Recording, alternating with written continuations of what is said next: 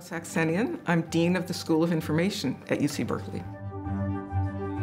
As the field of data science began to emerge over the past 5 or 6 years, I was hearing more and more from my advisors and colleagues about how important it would be, and I realized that the School of Information would be a perfect place to study data because we're very cross-disciplinary. We have a really nice mix of people. As we thought, my background before Airbnb was actually as a PhD student at Stanford in the School of Education. I was building predictive models of friendship, so studying adolescent friendship networks in schools, and I was really interested in when students made friends with those who were different from themselves, so from a different socioeconomic background or racial background, and what kind of structures in the school might facilitate greater diversity.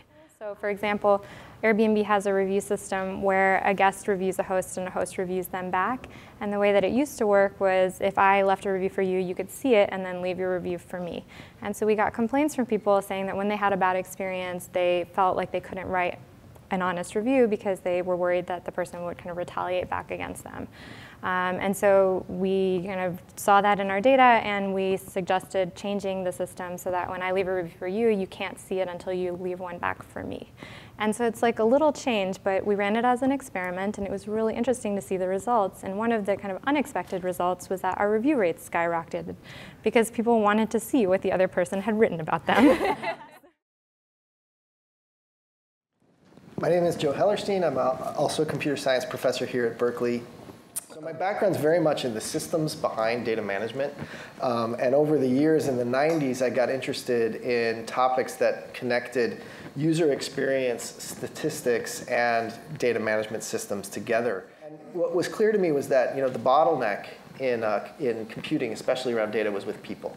And that we had to take technologies and address human efficiency problems rather than computer efficiency problems. Out of that project, we have 2 startups, so Captricity and Trifacta, which is the name of my company, as well as an open source package called MADlib that's widely used for machine learning at large scale in parallel database systems.